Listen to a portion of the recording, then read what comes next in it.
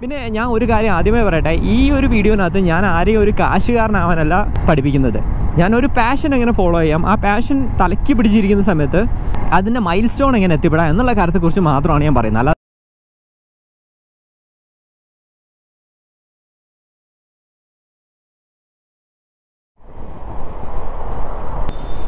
WhatsApp YouTube. അപ്പം എല്ലാവർക്കും പുതിയൊരു വീഡിയോയിലേക്ക് സ്വാഗതം.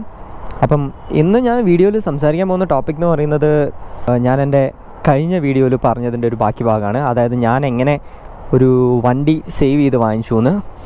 അപ്പം അതിനെക്കുറിച്ച് സംസാരിക്കാൻ വേണ്ടിയിട്ടാണ്. നമ്മുടെ യൂഷ്വൽ ഹൈവേ തന്നെയാണിത്. ഇവിടെ വരാനുള്ളൊരു കാരണം എന്താണെന്ന് വെച്ച് കഴിഞ്ഞാൽ എനിക്ക് വേറെ സ്വസ്ഥമായിട്ട് നിങ്ങളോട് സംസാരിക്കാൻ പറ്റിയ വേറെ സ്ഥലമില്ല. സിറ്റിയിലൊക്കെ ഭയങ്കര കൺജസ്റ്റഡ് ആണ്, അതുകൊണ്ടാണ്. അപ്പോൾ നമുക്ക് ഓടിച്ചുകൊണ്ട് സംസാരിക്കാം. ഞാൻ ആ വീഡിയോയ്ക്കകത്ത് ആക്ച്വലി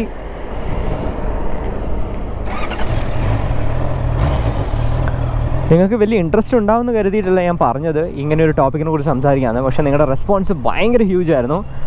അപ്പോൾ എനിക്ക് മനസ്സിലായി ഞാൻ മാത്രമല്ല ഒരുപാട് പേര് ഇതുപോലെ ഇങ്ങനെ പതുക്കെ കുറച്ച് സേവ് ചെയ്ത് വെച്ചിട്ടൊക്കെ വാങ്ങുന്നുണ്ടെന്ന്. പിന്നെ ആ വീഡിയോയിൽ തന്നെ ഇപ്പോൾ ഒരു 2000-2500 കമൻറ്റ്സ് വന്നു. അതിലൊരു 5-10 പേരെങ്കിലും എന്നെ തെറി വിളിച്ചു. കാരണം ഞാൻ ഒരു വേദനിക്കുന്ന കോടീശ്വരനാണെന്നും എന്നിട്ടാണ് ഇതുപോലെ ഒരു എക്സ്പെൻസീവ് ആയിട്ടുള്ള ബൈക്ക് വാങ്ങിയതും എന്നൊക്കെ പറഞ്ഞിട്ട് എന്നിട്ട് കുറേ ഡയലോഗ് അടിച്ച് നടക്കുന്നു എന്നൊക്കെയാണ് ആൾക്കാർ പറഞ്ഞത്. അപ്പോൾ എനിക്ക് കുഴപ്പമില്ല. എനിക്ക് തോന്നുന്നത് ആ ഒരു 10 ആൾക്കാർ, ആ ഒരു 5-10 ആൾക്കാർ ഒരു പക്ഷേ ആദ്യമായിട്ടായിരിക്കും എൻ്റെ ചാനൽ കാണുന്നത്. അപ്പോൾ ഒരു കണ്ടിന്യൂറ്റി ഇല്ലാതെ ആ വീഡിയോ ഒക്കെ കണ്ടു കഴിഞ്ഞാൽ എല്ലാവർക്കും തോന്നുന്നൊരു കാര്യമാണ് അത് ഒരുപാട് കാശുണ്ടായി വാങ്ങിച്ചു ജാട കാണിക്കാൻ വേണ്ടി വീഡിയോ ചെയ്യുന്നു, അത്രയ്ക്ക് അങ്ങനെയൊക്കെ തോന്നും.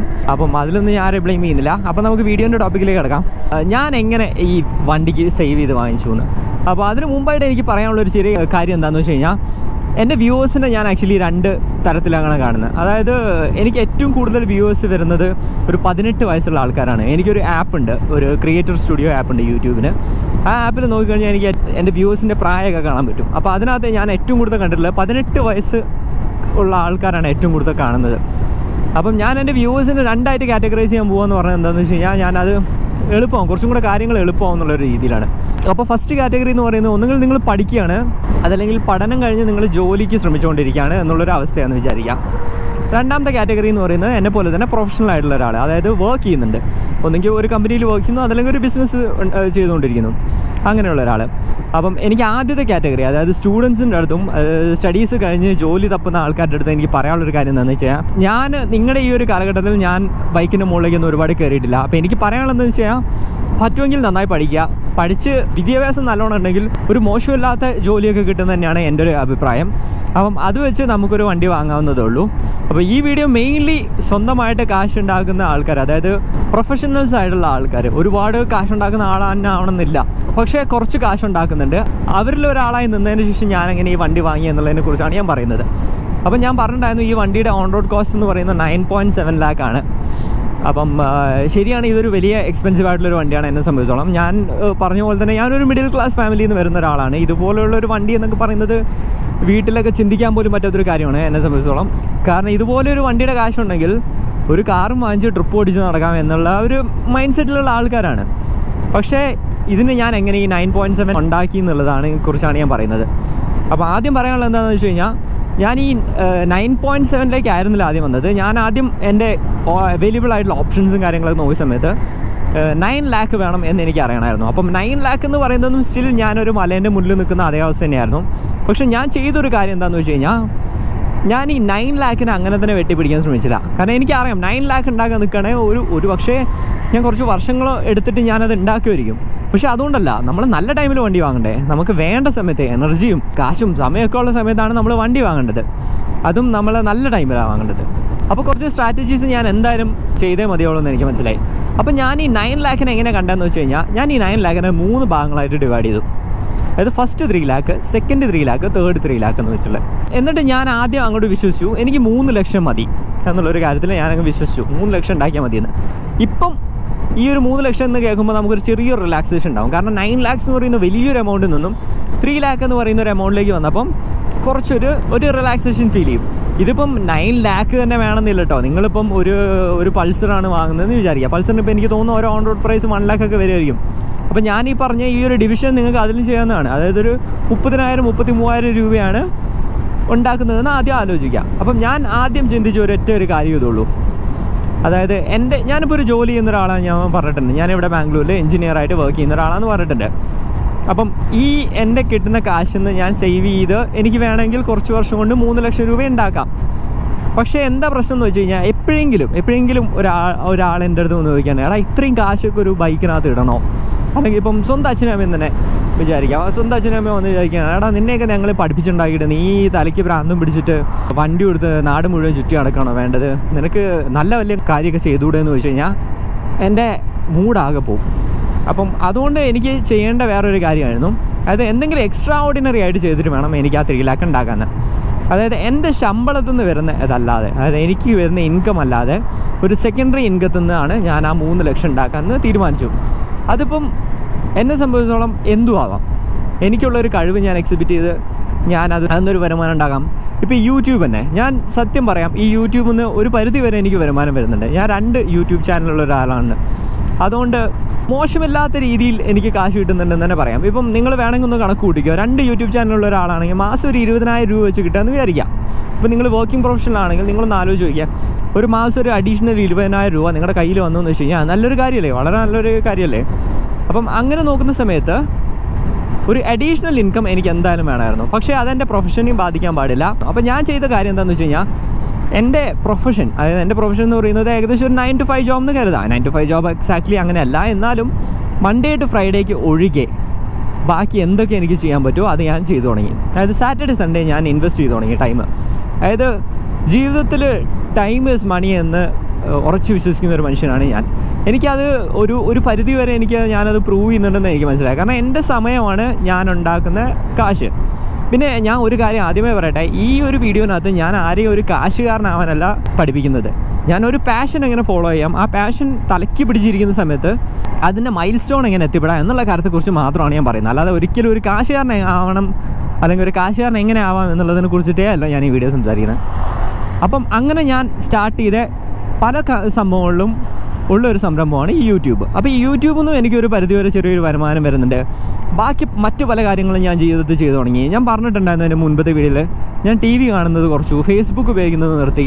അപ്പം ഞാൻ തന്നെ കാറ്റഗറൈസ് ചെയ്തു എൻ്റെ ലൈഫിനകത്ത് ഞാൻ എന്തൊക്കെ സമയങ്ങൾ വേസ്റ്റ് ആക്കുന്നു. ഞാൻ തന്നെ ഇപ്പോൾ പറയുകയാണ്, ഇപ്പോൾ നിങ്ങൾ യൂട്യൂബ് എടുത്ത് നോക്കിക്കഴിഞ്ഞാൽ തന്നെ യൂട്യൂബിൻ്റെ പല വീഡിയോ സജഷൻസ് ഇങ്ങനെ വന്നുകൊണ്ടേയിരിക്കും. അപ്പോൾ നമ്മളതിങ്ങനെ ഇരുന്ന് കണ്ടുകൊണ്ടിരിക്കും.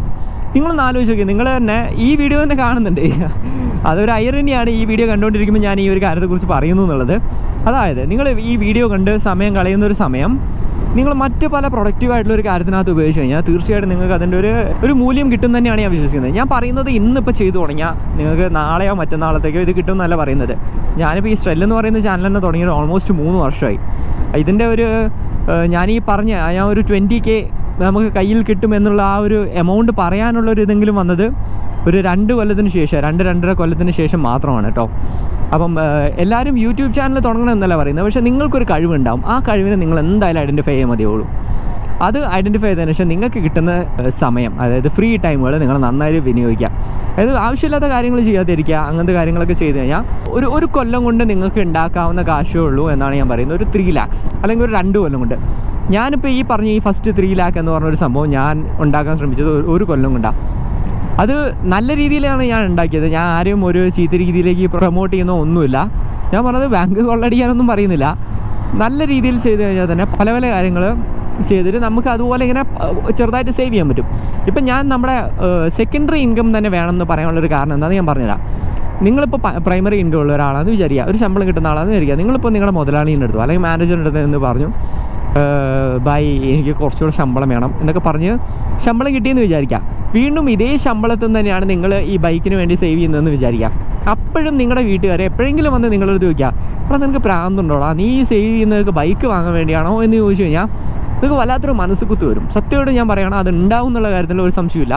പക്ഷേ നിങ്ങൾ സ്വന്തമായിട്ട് ഒരു സെക്കൻഡറി ഇൻകം കണ്ടുപിടിച്ചതിന് ശേഷം അതിന് എഫേർട്ട് ഇട്ട് അതിൻ്റെ മുകളിൽ പ്രാന്ത് കയറി അതിന്നൊരു ഇൻകം കണ്ടുപിടിച്ച് വരുന്നത് കണ്ടു കഴിഞ്ഞാൽ ഒരു പക്ഷേ നിങ്ങളുടെ നാട്ടുകാരും വീട്ടുകാരും നിങ്ങളെ കാണുമ്പം അവർ ഈ ചോദ്യം നിങ്ങളത് ചോദിക്കില്ല. പകരം അവർ വിചാരിക്കും, ഓ ഇവന് മുഴുത്ത ഭ്രാന്താണ്, അതുകൊണ്ടാണ് കണ്ടില്ലേ ഫ്രീ കിട്ടുന്ന സമയം പോലും അവൻ വളരെ കഷ്ടപ്പെട്ട് ചെയ്യുന്നുണ്ട്. പക്ഷേ എന്ത് വന്നാലും അവൻ നല്ല രീതിയിലാണ് കാശ് ഉണ്ടാക്കുന്നത്, എന്ത് വന്നാലും നല്ല രീതിയിലാണ് അവൻ സേവ് ചെയ്യാൻ ശ്രമിക്കുന്നത്. അപ്പോൾ അതിൻ്റെ ആ ഒരു സാറ്റിസ്ഫാക്ഷനും നിങ്ങളുടെ പേരൻസിൻ്റെ ഇടയിലൊക്കെ കണ്ടു തുടങ്ങും. അതുകൊണ്ടാണ് ഞാൻ പറഞ്ഞത് സെക്കൻഡറി ഇൻകം തന്നെ വേണം, പ്രൈമറി ഇൻകത്തിലേക്ക് നോക്കാതിരിക്കാമെന്ന്. അങ്ങനെ നമ്മൾ ഈ ഒരു ഇപ്പം ഞാൻ പറഞ്ഞ ഈ ഒരു 3 lakh എന്നുള്ള ഒരു സംഭവത്തിലേക്ക് എത്തി. ഇനിയും എൻ്റെ ഈ ഒരു സ്വപ്നം എന്നുള്ള ഒരു സെഗ്മെൻറ്റിലേക്ക് എത്തിക്കണമെങ്കിൽ എനിക്ക് 6 lakh എന്നുള്ള എമൗണ്ട് വേണമായിരുന്നു. അത് ഞാൻ എന്താണെന്ന് ഞാൻ പറഞ്ഞുതരാം. അതായത് ഞാൻ ഈ 3 lakh ഉണ്ടാക്കിയല്ലോ, ഈ 3 lakh വെറുതെ വെച്ച് കഴിഞ്ഞാൽ ഈ 3 lakh ഒന്നും ആവില്ല. അപ്പോൾ ഈ ഫസ്റ്റ് ഉണ്ടാക്കിയ 3 lakh എനിക്ക് ഇൻവെസ്റ്റ് ചെയ്യണമായിരുന്നു. അതിപ്പോൾ നിങ്ങൾക്ക് എന്ത് രീതിയിൽ ഇൻവെസ്റ്റ് ചെയ്യാം, ഇപ്പോൾ ഷെയർ മാർക്കറ്റിലോ അല്ലെങ്കിൽ എന്ത് രീതിയിൽ വേണമെങ്കിൽ നിങ്ങൾക്ക് ഇൻവെസ്റ്റ് ചെയ്യാം. അതല്ലെങ്കിൽ നിങ്ങൾ ഈ 3 lakh ഉണ്ടായ അതേപോലെ തന്നെ നിങ്ങൾ ഒന്നും കൂടെ അതേ എഫേർട്ട് കുറച്ച് കാലം കൂടെ ഇട്ട് കഴിഞ്ഞാൽ പിന്നെ നിങ്ങൾക്ക് അതിൻ്റേതായിട്ടുള്ള ഇൻകം ഉണ്ടാക്കാവുന്നതേ ഉള്ളൂ. അപ്പം നല്ല രീതിയിൽ ഇൻവെസ്റ്റ് ചെയ്യണം. ഈ ഒരു 3 lakh ഈ ഒരു 3 lakh അടുത്തൊരു കൊല്ലം ഇട്ടതിന് ശേഷം ഇൻവെസ്റ്റ് ചെയ്ത് വരുന്നൊരു ഇൻകം ഉണ്ടാവുമല്ലോ, അതും ആ കൊല്ലം തന്നെ നിങ്ങൾ ഈ സെക്കൻഡറി ഇൻകത്തിൻ്റെ മുകളിൽ, അതായത് നിങ്ങൾ ഈ സെക്കൻഡറി ജോബിൻ്റെ മുകളിൽ വർക്ക് ചെയ്തതിന് ശേഷമൊക്കെ നിങ്ങൾ ഉണ്ടാക്കുന്ന കാശും കൂടെ എല്ലാം ചേർത്ത് കഴിഞ്ഞാൽ ഞാൻ പറയുന്നത് അടുത്ത 1/3 കാശും കൂടെ ഉണ്ടാക്കാൻ പറ്റുന്നതാണ്. അപ്പോൾ ഇതായിരുന്നു എൻ്റെ ഒരു സ്ട്രാറ്റജി. ഇത് ഏറ്റവും നല്ലൊരു സ്ട്രാറ്റജി ആണെന്നോ ഒന്നും അല്ല ഞാൻ പറഞ്ഞു വരുന്നത്. ഞാൻ പറഞ്ഞത് എന്താണെന്ന് വെച്ച് കഴിഞ്ഞാൽ, ഞാൻ ഒരു 4 കൊല്ലം മുന്നേ ചിന്തിച്ച സമയത്ത്, അതായത് 4 കൊല്ലം മുന്നെയാണ് ഞാൻ ആക്ച്വലി ഒരു വലിയ വണ്ടി വാങ്ങണമെന്നുള്ളൊരു ആഗ്രഹത്തെക്കുറിച്ച് തന്നെ എനിക്ക് തോന്നി തുടങ്ങിയത്. അന്ന് ഞാൻ ചിന്തിച്ച ഒരു സംഭവം, പക്ഷേ അന്ന് എനിക്ക് ഒന്നിനെ കുറിച്ചൊരു ഐഡിയ ഇല്ല. അതുകൊണ്ടാണ് ഞാൻ എൻ്റെ വേസ്റ്റ് ചെയ്യുന്ന ടൈമുകളെല്ലാം ഞാൻ ഉപയോഗിച്ചിട്ട് ഞാൻ പ്രൊഡക്റ്റീവ് ആക്കാനുള്ള ഒരു തീരുമാനത്തിലെത്തി. അതിൻ്റെ ഭാഗമായിട്ടാണ് ഞാൻ യൂട്യൂബ് ചെയ്ത് തുടങ്ങിയത്. യൂട്യൂബ് ശരിക്കും ഞാൻ കാശ് ഉണ്ടാക്കണം എന്നുള്ളതല്ല തുടങ്ങിയത്, അതിൻ്റെ ഒരു പാഷനായിട്ട് തന്നെ മുന്നോട്ട് പോയിക്കോട്ടെ എന്നുള്ള രീതിയിലാണ് തുടങ്ങിയത്. പക്ഷേ ഇതെന്തോ ആരുടെയൊക്കെയോ ഭാഗ്യം കൊണ്ട് ഇങ്ങനത്തെ ഉള്ള രീതിയിൽ ഒരു ചെറിയൊരു ഇൻകം വരുന്ന ഒരു രീതിയിൽ എനിക്ക് എത്തിക്കാൻ പറ്റി. അപ്പം അങ്ങനെ അതായത് ആദ്യത്തെ 1/3 രണ്ടാമത്തെ 1/3 വെച്ച് ഒരു 6 lakh എമൗണ്ട് എത്തിയ സമയത്താണ് ഞാൻ ബൈക്കിനെ കുറിച്ച് ചിന്തിച്ചത്. ഇനി അടുത്ത ഒരു 3 lakh എങ്ങനെയാണെന്ന് ചോദിച്ചു കഴിഞ്ഞാൽ, അത് ഞാൻ പറയുന്നത് നമുക്ക് ലോൺ എടുക്കാമെന്നാണ്. അതായത് ഞാൻ ഇപ്പം വേണമെങ്കിൽ ഇപ്പോൾ 9 ലക്ഷം ഉള്ളൊരു വണ്ടിക്ക് ലോൺ എടുക്കണം എന്ന് വിചാരിക്കാം. ഞാൻ ആദ്യം പറഞ്ഞു ഈ ലക്ഷക്കണക്കിനകത്തേക്കൊന്നും വരേണ്ട ആവശ്യമില്ല. നിങ്ങളുടെ ബഡ്ജറ്റ് എത്രയാണോ അതിനെ 1/3 ആക്കി ഡിവൈഡ് ചെയ്ത് കോൺകർ ചെയ്യാനാണ് ഞാൻ പറയുന്നത്. അപ്പം ഈ ലക്ഷം എന്ന് കേൾക്കുമ്പോൾ നിങ്ങൾക്ക് ഇടയ്ക്കിടയ്ക്ക് ഞെട്ടേണ്ട ആവശ്യമൊന്നുമില്ല. ഞാൻ എൻ്റെ ഒരു ഇതിൽ ഞാൻ പറഞ്ഞു എന്നുള്ളൂ. ഞാൻ പറഞ്ഞല്ലോ, ഞാനിത് ഓൾമോസ്റ്റ് ഒരു 3 കൊല്ലത്തോളം എടുത്തിട്ടാണ് ഞാൻ ഈ ഒരു ലെവലിലേക്ക് എത്തിച്ചെടുത്തത്. ഞാൻ ആ ലാസ്റ്റ് 3 lakhs ലോൺ എടുക്കാൻ തീരുമാനിക്കാനുള്ള കാരണം എന്താണെന്ന് വെച്ച് കഴിഞ്ഞാൽ, ഈ 6 ലക്ഷം കയ്യിലെടുക്കുന്ന സമയത്ത് തന്നെ നമുക്ക് വണ്ടി കൈ കിട്ടും. ഇനി അടുത്ത 3 ലക്ഷത്തിനും കൂടെ വേണമെങ്കിൽ ഒരു പക്ഷേ എനിക്ക് 1 കൊല്ലത്തേക്കോ അല്ലെങ്കിൽ 2 കൊല്ലത്തേക്കോ വീണ്ടും ഞാൻ വർക്ക് ചെയ്യേണ്ടി വന്നിരിക്കും. അതായത് ഇതേ എഫേർട്ട് ഇട്ടിട്ട്. അതേ എഫേർട്ട് ഇടണ്ട എന്നല്ല ഞാൻ പറയുന്നത്, അതേ എഫേർട്ട് ഇടണം. പക്ഷേ ഒരു ലോൺ എടുത്തു കഴിഞ്ഞാൽ വണ്ടി നമ്മുടെ കയ്യിലേക്ക് എത്തും പെട്ടെന്ന്. അതിനുശേഷം നമ്മൾ ലോൺ അടയ്ക്കാനുള്ള കാര്യങ്ങൾ നോക്കിയാൽ മതി. ലോൺ എനിക്കിപ്പം വരുന്നത് ഈ അവസാനം പറഞ്ഞ 3 lakh എനിക്ക് ലോൺ വരുന്നത് മാസം 10,000 rupees. അപ്പോൾ ഞാനത് അടച്ചു തീർക്കണം. അപ്പം അതിനും ഞാൻ എന്തെങ്കിലും ഒരു മാർഗം കണ്ടുപിടിക്കണം. ഞാൻ പറയുന്നത്, നമ്മൾ ആദ്യം കണ്ടുപിടിച്ച ആ ഒരു സെക്കൻഡറി ഇൻകം ഒരു കാരണവശാലും നിർത്തരുത്. ആദ്യത്തെ 1/3 നമ്മൾ ഇൻവെസ്റ്റ് ചെയ്ത സമയത്തോ ഒന്നും ആ സെക്കൻഡറി ഇൻകം നിർത്തരുത്. ഇപ്പോഴും ആ ലാസ്റ്റ് എടുത്ത 1/3 ലോൺ അടയ്ക്കുന്ന സമയത്തും ആ സെക്കൻഡറി ഇൻകം നിർത്തരുത്. ഇങ്ങനെയാണ് എൻ്റെ ഒരു സ്ട്രാറ്റജി പ്രകാരം ഞാൻ ഈ വണ്ടി വാങ്ങിച്ചത്. അപ്പം ഇത് ഒരു വലിയ കാര്യമായിട്ടൊന്നും എനിക്ക് തോന്നുന്നില്ല. ഇപ്പം ശരിക്കും ഞാൻ ഒന്ന് തിരിഞ്ഞു നോക്കുന്ന സമയത്ത് എനിക്ക് തോന്നുന്നില്ല അത്രത്തോളം ഒരു വലിയ കാര്യമാണെന്ന്. എന്നെ സംബന്ധിച്ചോളം ഞാൻ ആദ്യം പറഞ്ഞല്ലോ, ടൈം ഈസ് മണി എന്നുള്ള കാര്യം വളരെ പെർഫെക്റ്റ് ആണെന്നുള്ള കാര്യം എനിക്ക് കഴിഞ്ഞൊരു 4 കൊല്ലം കൊണ്ട് മനസ്സിലായി. അത് മാത്രമല്ല, ഞാൻ പിന്നെ എൻ്റെ ജീവിതത്തിൽ കുറച്ച് ചേഞ്ചസ് ഒക്കെ വരുത്തിയിട്ടുണ്ടായിരുന്നു. എന്താണെന്ന് വെച്ച് കഴിഞ്ഞാൽ, ഞാൻ എൻ്റെ എല്ലാ പാഴ്ചെലവുകളും നിർത്തി.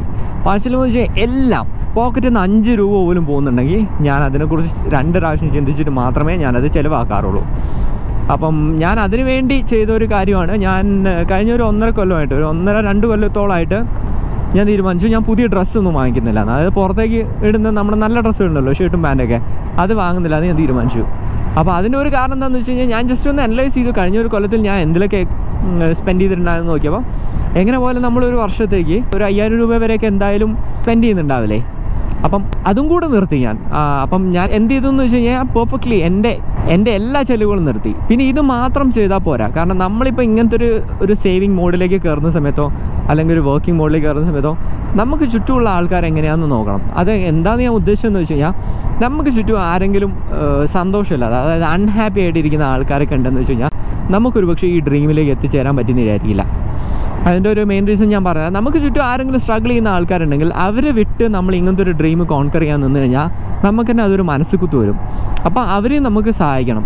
അങ്ങനെ ചുറ്റുമുള്ള എല്ലാവരെയും സന്തോഷിപ്പിച്ച്, ഞാൻ പറയുന്നത് എല്ലാവരെയും സന്തോഷിപ്പിക്കണമെന്നല്ല, ചിലരെ സന്തോഷിപ്പിക്കാൻ പറ്റില്ല, പക്ഷേ എന്നാലും നമ്മളെ ഒരു ജസ്റ്റ് ഫസ്റ്റ് സർക്കിളിലുള്ള ആൾക്കാർ, അതായത് നമ്മളെ വളരെ ക്ലോസ് ഫ്രണ്ട്സ്, അച്ഛനമ്മ, ഇങ്ങനെയുള്ള ആൾക്കാരെല്ലാവരും സന്തോഷമായിട്ട് ഇരിക്കുന്ന സമയത്ത് മാത്രമേ നമുക്ക് ഇങ്ങനത്തെ ഒരു ഡ്രീമിലേക്ക് പോകാൻ പറ്റുള്ളൂ. അപ്പോൾ അവരെ സന്തോഷിപ്പിക്കുക എന്നുള്ളതും വേറൊരു കാര്യമാണ്. ഇത് കഴിയുന്നവരെന്ന് മാത്രമല്ല, എപ്പോഴും സന്തോഷിപ്പിക്കുന്നത് തന്നെയാണ് വളരെ നല്ലത്. അപ്പം അവർക്ക് എന്തെങ്കിലും ഒരു കാശിന് അത്യാവശ്യം വന്നു കഴിഞ്ഞാൽ ഒരു പക്ഷേ നമ്മൾ ഈ പറഞ്ഞ ഈ സേവിങ്ങിൽ നിന്ന് നമ്മൾ കുറച്ചൊക്കെ പൊട്ടിക്കേണ്ടി വരും. അതെനിക്കും സംഭവിച്ചിട്ടുണ്ട്. അപ്പം ചുറ്റുമുള്ളവരെ സന്തോഷിപ്പിച്ച് കഴിഞ്ഞാൽ നമുക്ക് തിരിച്ച് സന്തോഷം കിട്ടുന്നുള്ള കാര്യം ഉറപ്പാണ്. അങ്ങനെ നിൽക്കുന്നൊരു സ്റ്റേറ്റിലായിരിക്കണം നമ്മളൊരു ഡ്രീം ബൈക്ക് അങ്ങനത്തെ കാര്യത്തിലേക്കൊക്കെ പോകേണ്ടത്. ഇതിപ്പോൾ ഞാനൊരു സൂപ്പർ ബൈക്ക് വാങ്ങുന്ന കാര്യമാണ് ഞാൻ പറഞ്ഞത്. ഇപ്പം നിങ്ങൾ സൂപ്പർ ബൈക്ക് ആവട്ടെ, അല്ലെങ്കിൽ ഒരു നോർമൽ ബൈക്ക് തന്നെ ആവട്ടെ, ഇപ്പം ഒരു 1,00,000 താഴത്ത് കാശ് വരുന്ന വണ്ടി തന്നെ ആവട്ടെ, അത് വാങ്ങുന്ന ഒരു സമയത്ത് നിങ്ങൾ ചെയ്യേണ്ട കാര്യം എന്താണെന്ന് വെച്ച് കഴിഞ്ഞാൽ, നിങ്ങൾ ജസ്റ്റ് വാങ്ങുന്ന കാര്യം മാത്രം ചിന്തിക്കരുത്. ഇപ്പോൾ എനിക്ക് വേണമെങ്കിൽ പോയിട്ട് ഈ ഹോണ്ടയ്ക്ക് പകരം ഒരു ഡുക്കാട്ടി വാങ്ങാമായിരുന്നു. പക്ഷേ ഞാനത് ചെയ്യാത്തതിൻ്റെ ഒരു കാരണം എന്താ വെച്ച് കഴിഞ്ഞാൽ, എൻ്റെ ലിസ്റ്റിൽ പോലും ഡുക്കാട്ടി ഉണ്ടായിരുന്നില്ല. അതിൻ്റെ മെയിൻ കാരണം എന്താണെന്ന് വെച്ച് കഴിഞ്ഞാൽ ഡുക്കാട്ടിയുടെ മെയിൻ്റനൻസ് ആണ്. അപ്പം വണ്ടി മെയിൻറ്റെയിൻ ചെയ്യാനും കൂടെ പറ്റുമോ എന്നുള്ളൊരു കെൽപ്പും കൂടെ നോക്കിയിട്ട് വേണം നിങ്ങൾ വണ്ടി വാങ്ങാൻ. അതല്ലെങ്കിൽ നിങ്ങൾ എപ്പോഴും ഒരു സ്ട്രഗ്ലിംഗ് ഫേസിലാവും. അതായത് നമ്മൾ വണ്ടി വാങ്ങിയെന്നുള്ളൂ, വണ്ടിയുടെ സർവീസ് ഭയങ്കര എക്സ്പെൻസീവാണ്, പാർട്ട് ചേഞ്ച് എക്സ്പെൻസീവാണ്, അങ്ങനെയൊക്കെ വരികയാണെങ്കിൽ നമുക്കത് ചെയ്യാൻ പറ്റുന്നില്ല. ഇപ്പം ഈ വണ്ടിയുടെ ഒരു കാര്യം നോക്കുകയാണെങ്കിൽ ഇത് one of the cheapest super bikes ആണ്.